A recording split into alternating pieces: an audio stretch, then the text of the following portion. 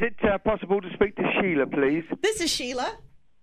Hello, Sheila. This is Geoff Britton, the drummer. Hey, thank you so much for calling, Jeff. How are you doing?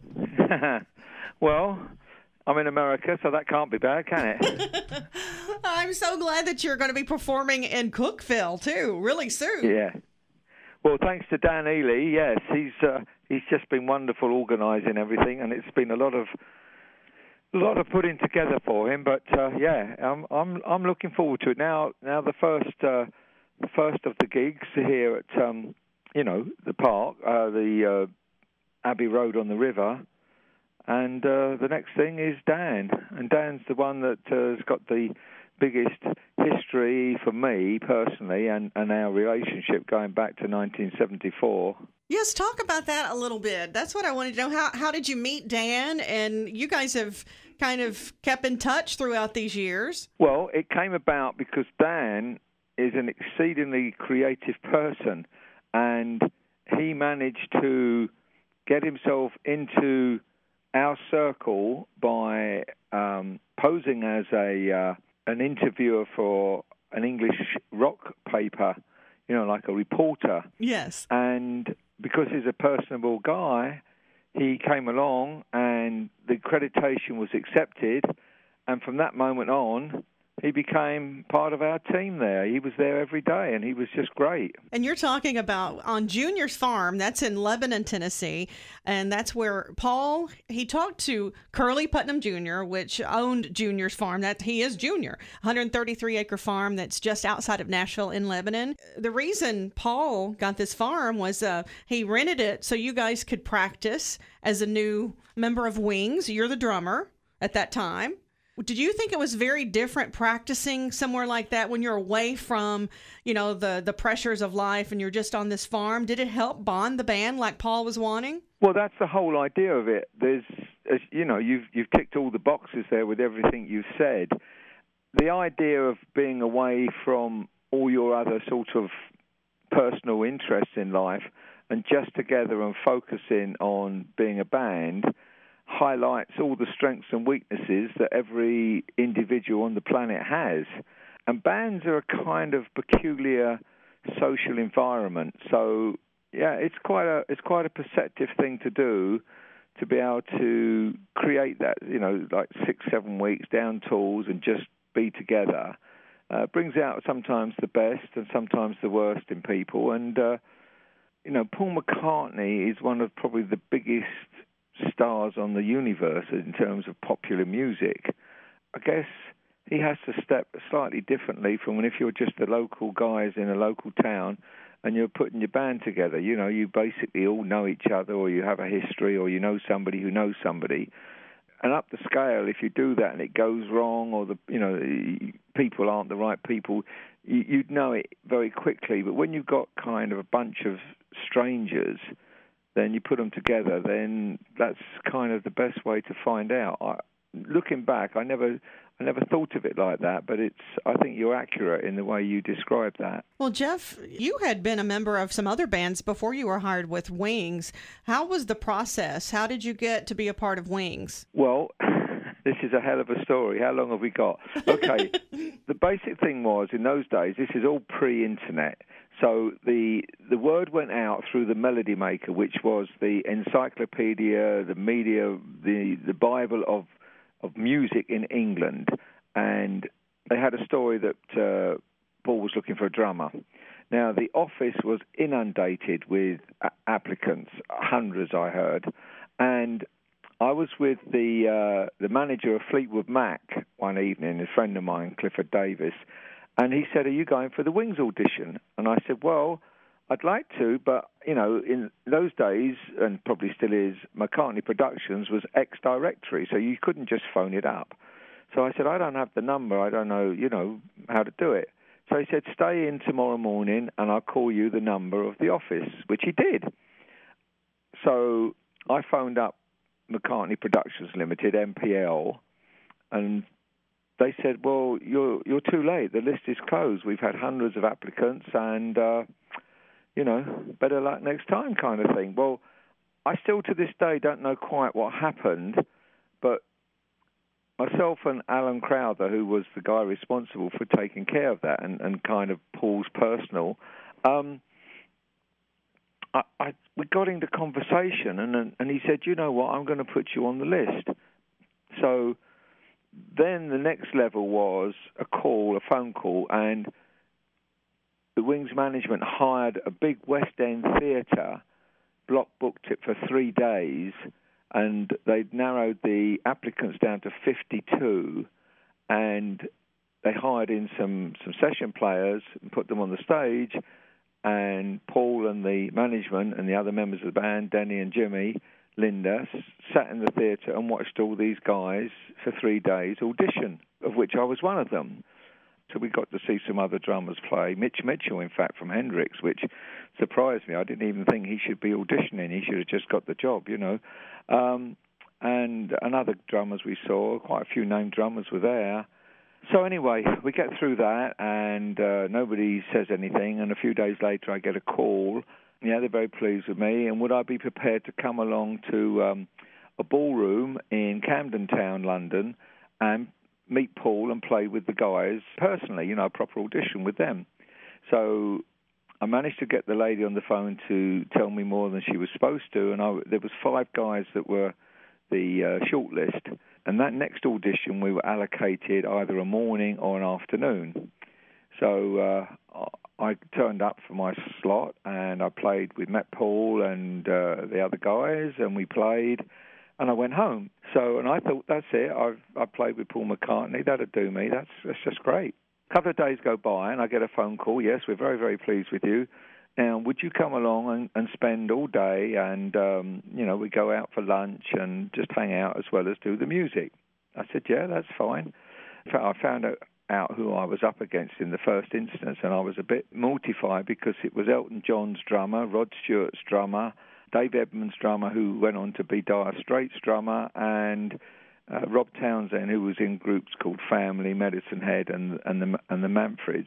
So I thought, oh dear, I go and see these guys play. This is going to be a tough call. Anyway, I get my day, and everybody's polite and nice, and we had some fun, and we laughed, and this, that, and the other. And where I lived, I had a big field in front of my house, and I was out jogging, and my then ex-wife opens the bedroom windows and shouts, "Paul McCartney's on the phone." And so I ran in, panting, and tells me I've got the gig. So that's how that all unfolded. Long story, but that's how it was. And you almost missed being on the list to play, and then you made it as his drummer. I know, it's just one of those life's anomalies that bizarre. If Alan Crowther hadn't, we carried on engagement and conversation, that would never have happened. He was a lovely man, and unfortunately, he's no longer with us. How was it working with Paul? Was it a special time for you? Were you a big fan of the Beatles, as everyone else was during that time? Yes, I had seen the Beatles live. The whole of England was fans of the Beatles. They were so big that when they came back from America, and England reads a lot of newspapers, just the headlines just said, "They're back." And you just knew who they were talking about. And they were just a true phenomenon, not only with their great contribution to songs, but just did for England what Elvis Presley did for rock and roll music in America.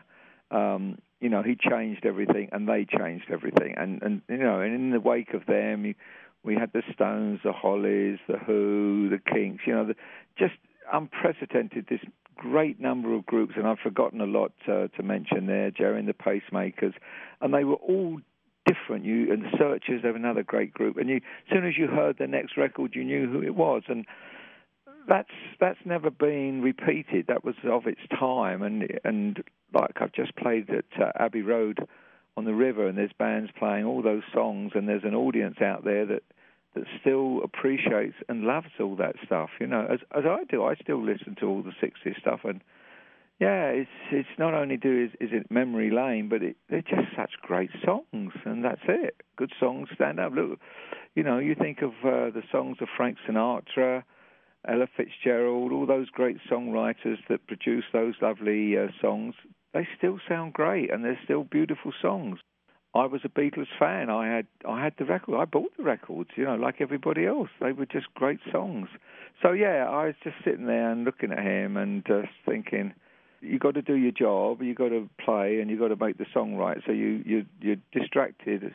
Well, whichever way you look at it, you're distracted because it's Paul McCartney, or you're distracted because you've got to get the song right.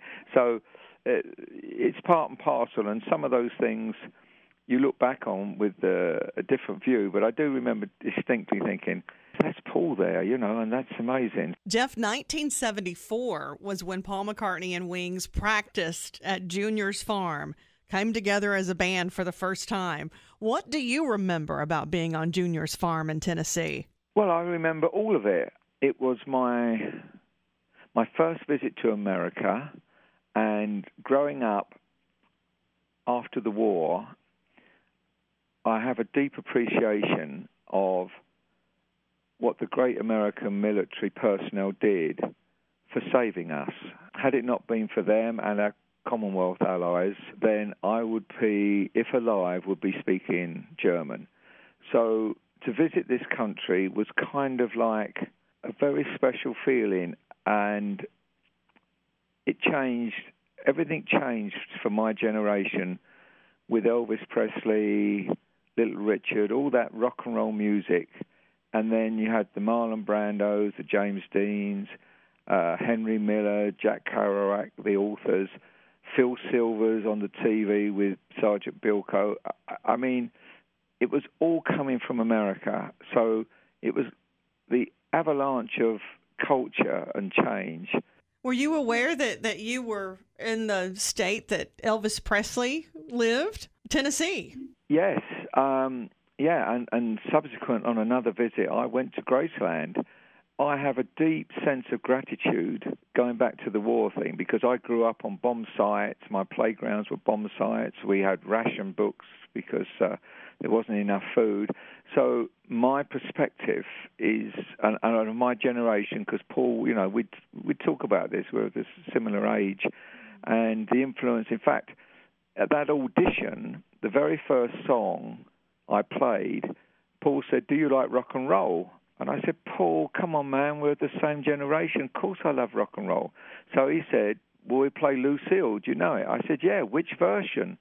He said, "What do you mean?" I said, "Well, Little Richard and the Everleys both nailed it, but, rhythmically they're very different."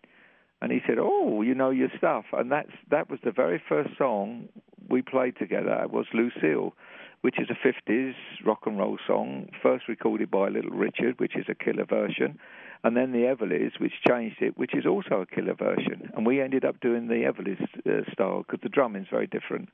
The great Buddy Harman played on the Everleys record. So, so that's how that came about in terms of my sense of awe and gratitude, and just how America was, what we call the supermarkets, the stores. I just think if the rest of the world came in and saw an American food store, they would just be absolutely amazed what how the produce, the variety, the size of it. And obviously, if you're born and bred here, you just take it as normal. But it's pretty damn impressive. So you come over from Europe, and you're playing with Paul McCartney, the biggest pop band ever, and a member of, and you're in the United States. So it's just an amazing experience. There's no other way I can explain it. Well, we're so excited that you're going to be playing Cookeville with Merseyside, Dan Ealey's band, and you're going to be on drums with them. And I know he's excited playing with you as well. And I bet you're excited getting together again and playing and reliving these memories. Yes. Well, I have to say a special thanks to Dan Ealey, because he's organising it all. It was his idea. It's a great idea. And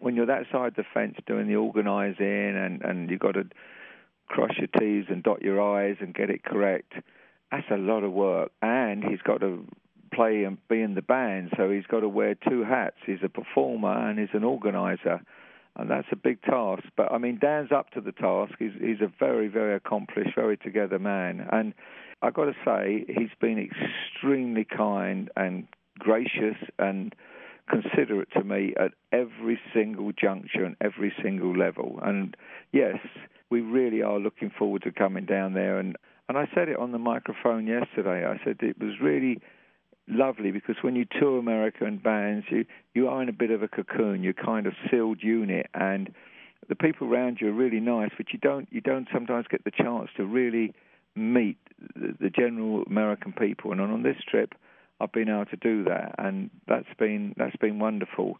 And Dan's facilitated every problem, ironed out any of the little crinkles you get in things in life. Oh, Dan, I've got a problem here. Or Dan, this. He's just been Mr. Dynamo. He's wonderful. And he's the reason I'm getting to talk to you right now, and I feel very lucky to be talking to you, Jeff. And then you're so humble. I mean, people want to hear the stories, and I mean, 45 years of stories that you've got, and I thank you for sharing a little bit of it with us. And I can't wait to see you perform. No, it's been my pleasure. Geoff Britton, the former Wings drummer with Paul McCartney, is who I've been speaking to. Jeff, thank you so much for sharing your stories. Sheila, thank you. Thank you for your courtesies and time. And thank the American people again for saving us. Thank you all. Bye-bye.